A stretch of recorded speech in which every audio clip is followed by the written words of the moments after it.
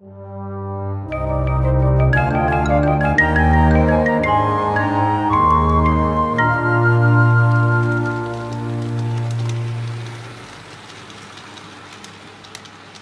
I got this question from Neil Watson on one of my older videos where I show how I built the iron arched bridge.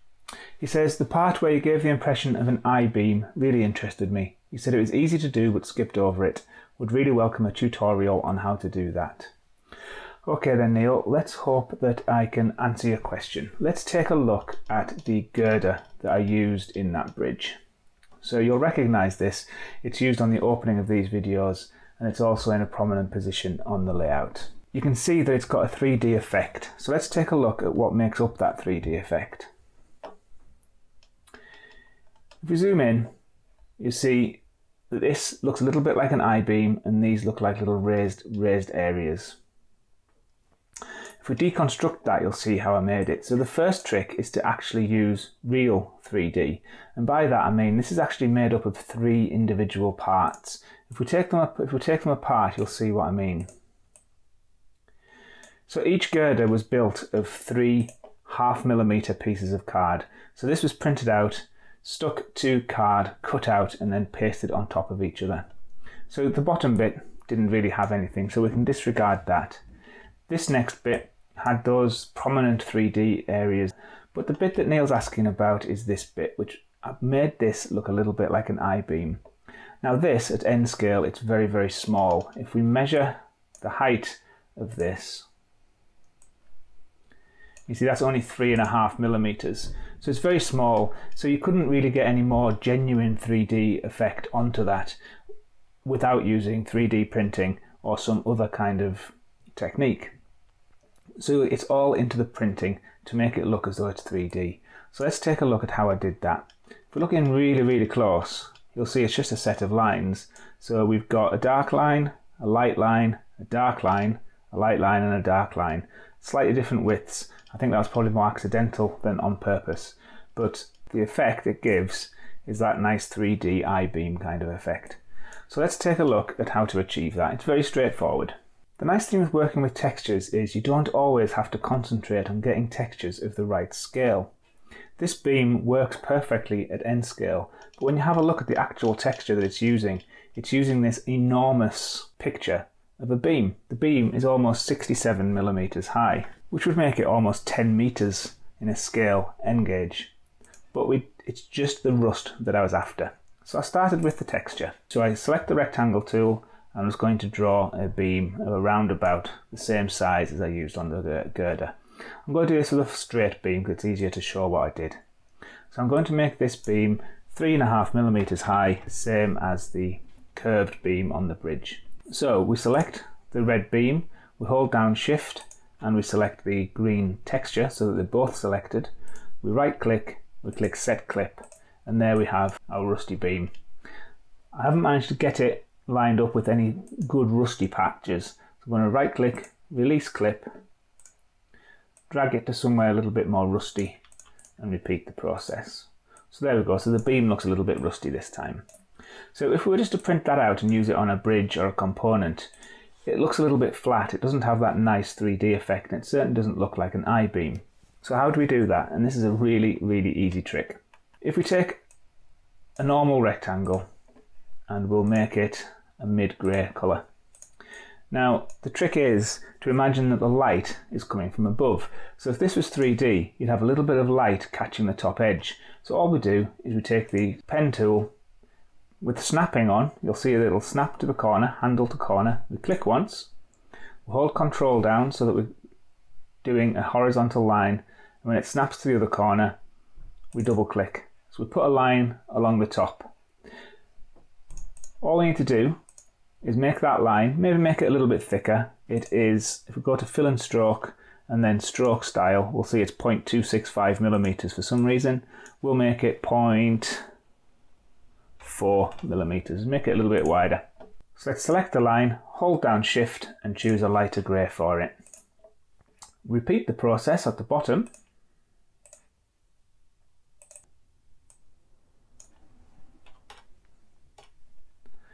And already that's looking a little bit more 3D, or I think it certainly would if we made it full length and made those lines a little bit thicker.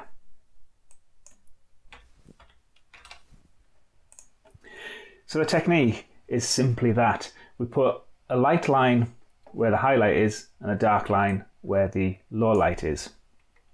So let's go to this. We need to make this look like an I-beam, and for that we need to think about what shape an I-beam actually is. It looks something like this.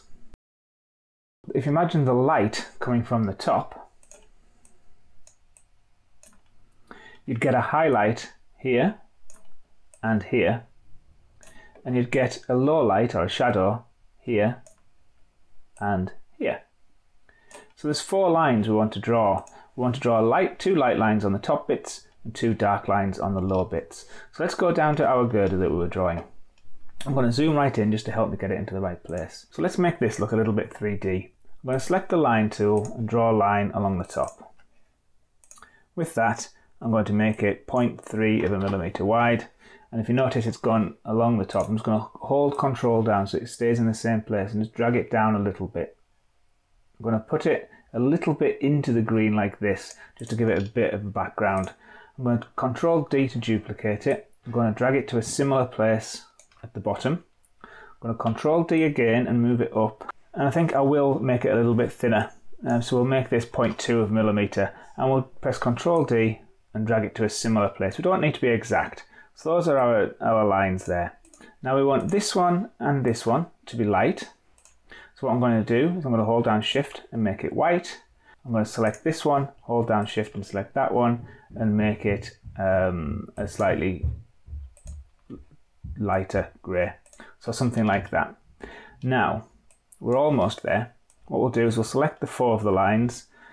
We'll drag that end out to there,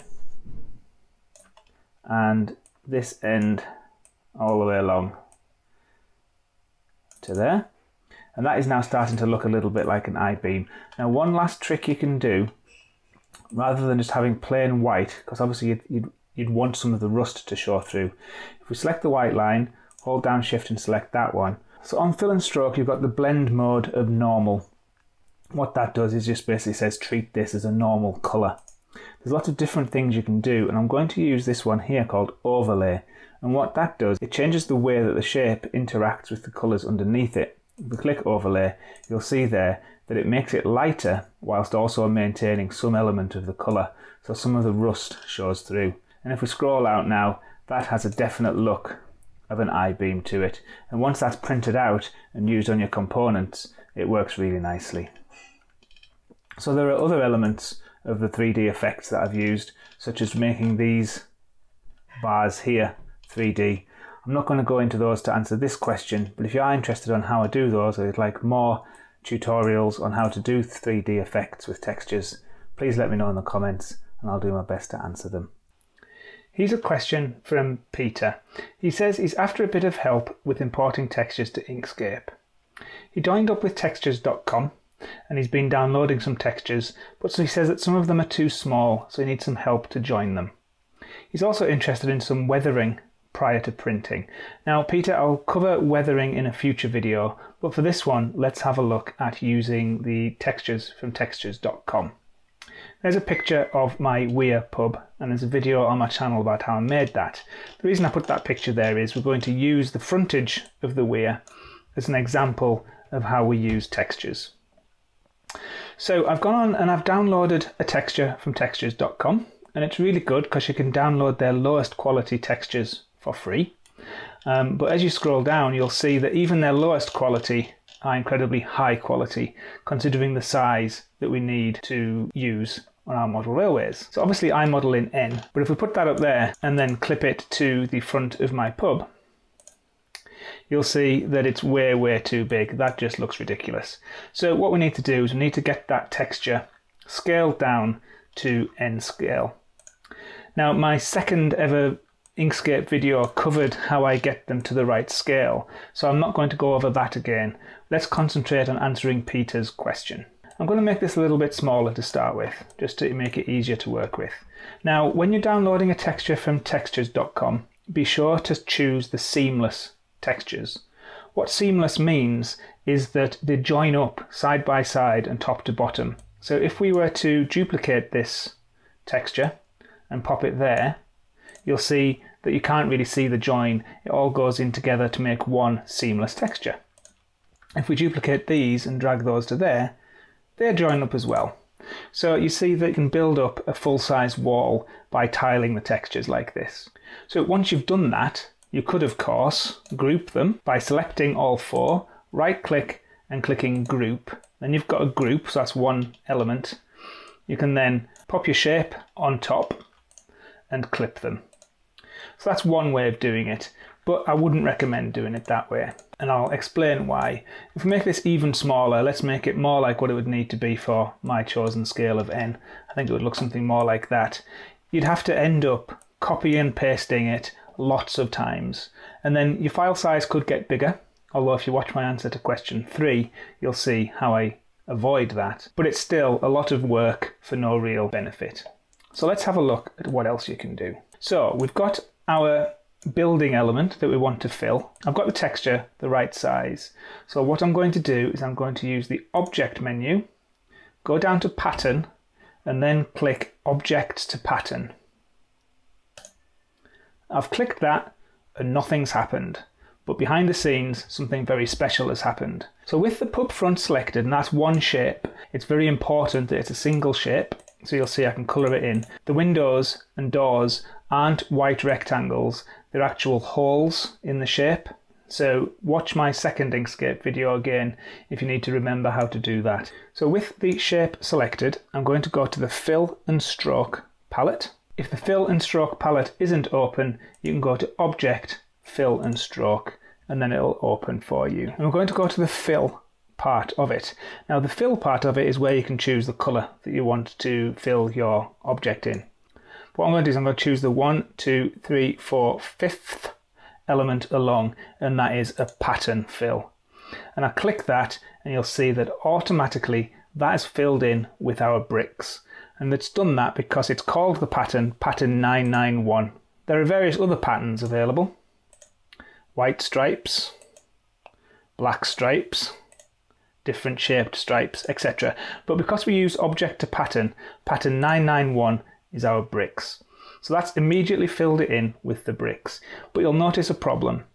Even though we scaled the bricks to the right size for our N gauge building, it still brought the bricks onto the shape far too big. They are way too big for our N scale. There's a way to fix that. Now my version of Inkscape behaves a little bit strangely like this, and to be honest I don't know whether it's a bug in Inkscape, whether it's meant to work like that, or whether it's just me. So what we do is, first of all, I'm going to click this button here. This is the node tool, Edit Paths by Nodes. I'm going to press that, and this is the tool that you use if you want to change the shape of your shapes by dragging little nodes around. But I'm not going to do that. It also does something very special when you're working with patterns. But to see that, you've got to zoom right out. So holding down Control and wheeling my mouse. I'm continuing to wheel my mouse. And then somewhere, once you get zoomed right out, you'll see this little cross, circle and square. This is really important. The first thing you need to do though is try and get hold of the little cross and drag it as close to your drawing as you can. Once you've done that, you can zoom all the way back in again. And it stays there, so you can move your cross. And what you do is, you see, as you're moving the cross, the texture is moving behind the shape. So as I move it, the bricks move. The square, now hold down Control when you're using the square to keep everything in proportion. Hold down Control and move the square. And as you move the square, it gets closer to the cross. And as you can see, the texture gets smaller and smaller and smaller and smaller. So you get it to the size that you want. The circle, by the way, rotates it. Obviously we don't want rotated bricks, so we'll leave them there. So that's about the right size, and that's all there is to it. Once you've done that, that prints out. That's an object in its own right. If you wanted to have another shape, let's say this star, and we want that filled in with our pattern, we can use the fill and stroke and choose our pattern. But you've noticed another problem here. Even though you went to all the trouble of getting this one scaled down to N scale, you've chosen to fill this one in with the pattern, and it's gone in and it's massive size bricks again. So what I do whenever I'm starting a new building is I draw a massive rectangle, bigger than the biggest element you're going to create for your layout.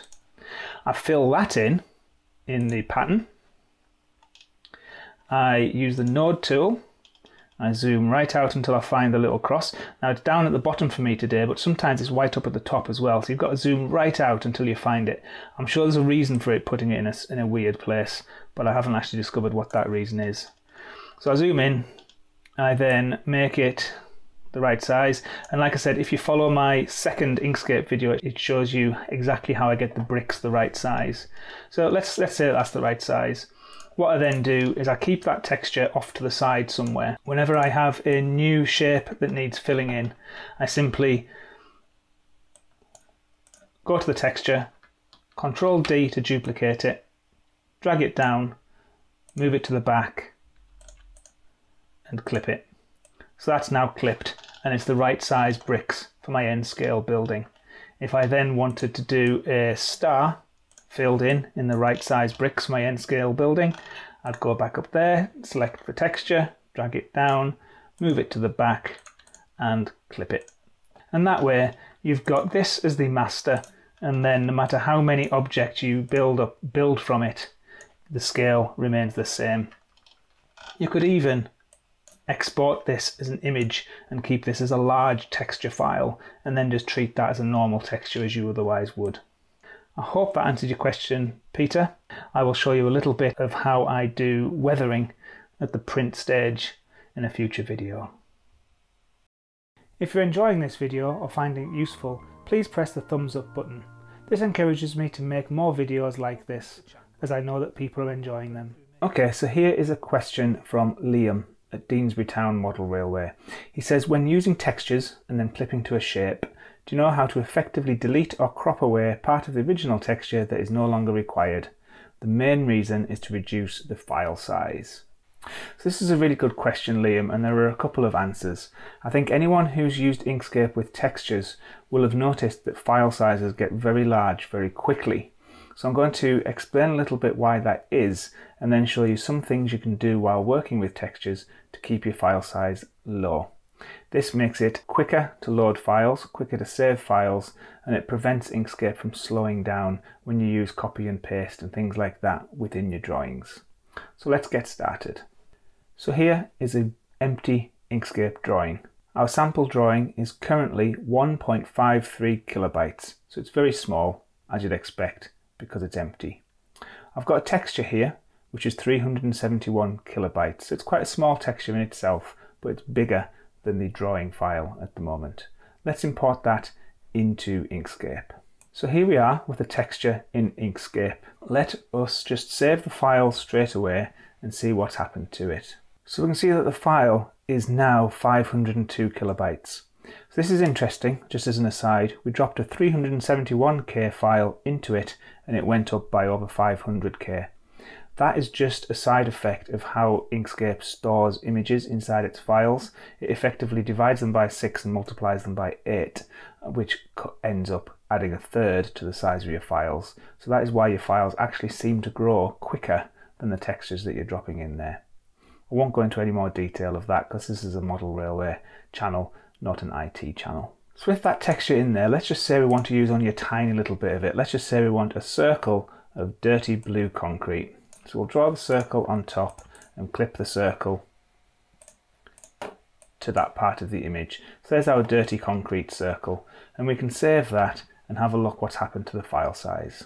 So the file size has gone up by an extra kilobyte, just enough space to take the circle, but the size is still 504k, so the whole of that image is still in there. The reason being is that although we've clipped it to the circle, if we release the clip, the whole of the texture is still there. This enables us to move it around and reassign the clip if we wish. So the whole image is always in the file, like Liam says.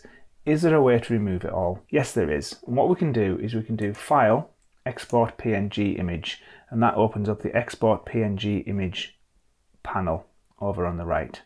Now if we select the circle, you'll see that this switches to selection. Leave most of it alone and just make sure that the DPI is at least 600. If you make it bigger, the file size gets a lot higher and you won't notice any difference when you're printing it. So 600 is a good value for this. Click the Export As button to choose where you're going to save your image, and then just click the Export button. Now you'll see that this has created a PNG image containing our texture, and we can then import that back into Inkscape. And you see here it's an image. Because it's PNG, it's got transparent around, so it's still a circle. It's exactly the same shape and size as the original. It's just that you can't unclip it, so it's stuck like that now. So that is one way of getting rid of all of the extra bits of texture that you don't want, Liam. However, it's worth bearing in mind that often the resulting file that you export is bigger than the file that you had in the first place. So you can see that the original texture was 371K, the drawing with it inside was 504K, the resulting PNG was 1190K.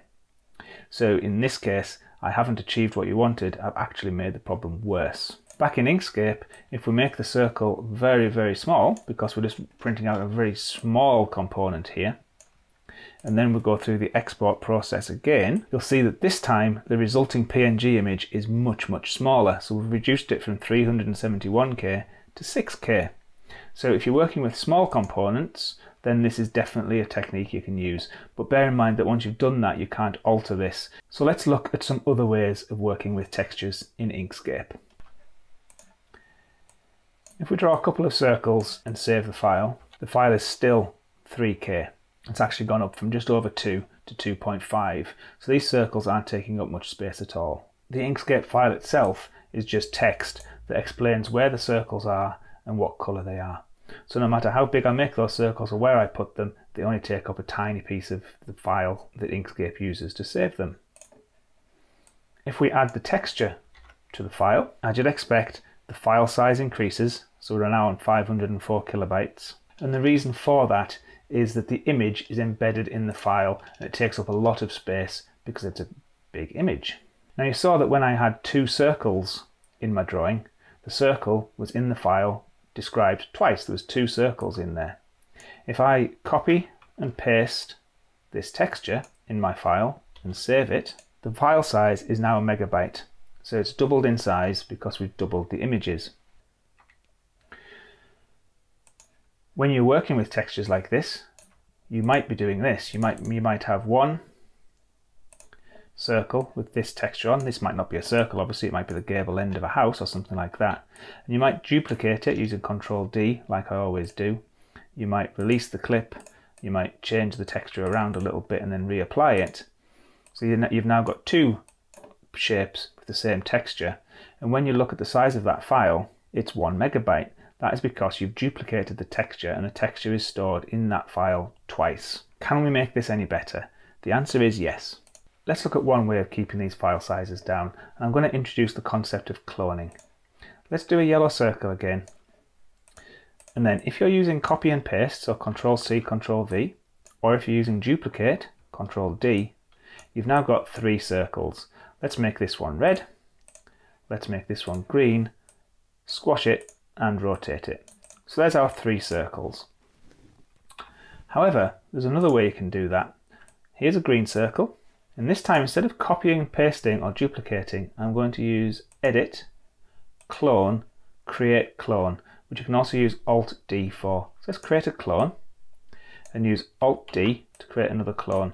I can make this one red, and if I make that one red, the other 2 go red as well. So let's make the original one a different shape. The others change shape. Let's rotate the original one.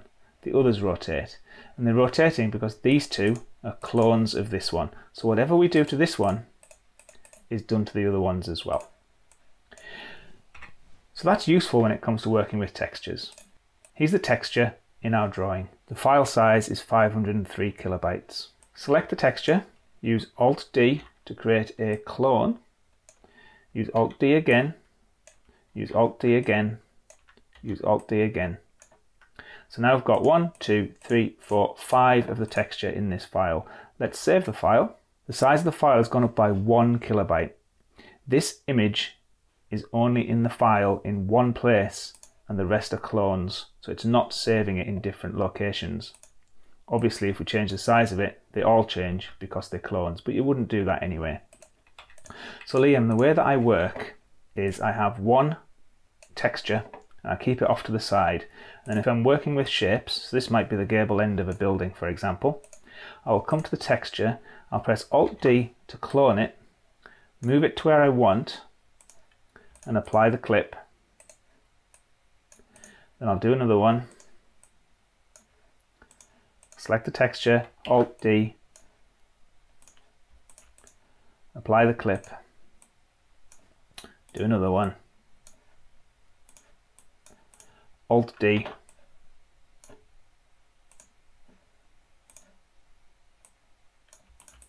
apply the clip. And I work like that, and no matter how much I do with that, the file size remains constant. It doesn't get bigger very quickly. And that makes it very simple to save, copy and paste and open my files because they don't get absolutely massive. That's one technique. But what happens if you've got a lot of different textures to work with in one drawing? Your files can still get a little bit large. So this last tip works as long as you keep your textures and your Inkscape drawings on the same computer all the time. So let's have a look. I'm going to import this texture, which is 371 kilobytes. I'm going to do that by dragging it into Inkscape in the usual way. Now here at the import point, you might have noticed you get this image import type, embed or link. We've been using embed so far, which means we're inserting the texture into the Inkscape file. If we click link, however, the texture comes in, and if we save this file, the file is only 4 kilobytes. It hasn't gone up to 500 like it did last time. Come back here, we can use normal duplicate. So these aren't clones, these are just normal duplicates of each other. No matter how many we put in and we save the file, that file is now only 7 kilobytes. It's absolutely tiny.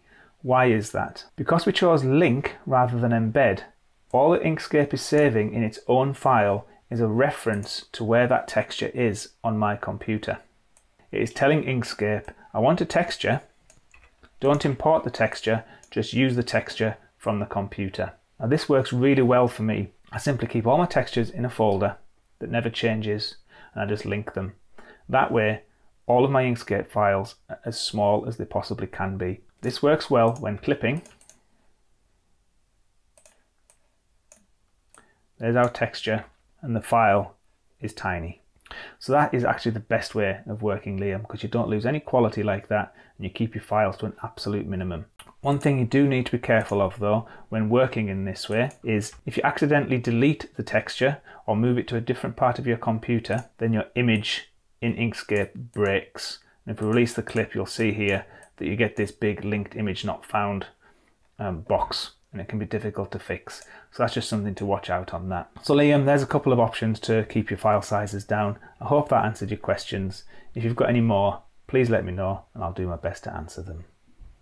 I hope you found these 3 answers useful or enjoyable. If you did find them of use, please press the thumbs up button. This will encourage me to make more videos like this in future.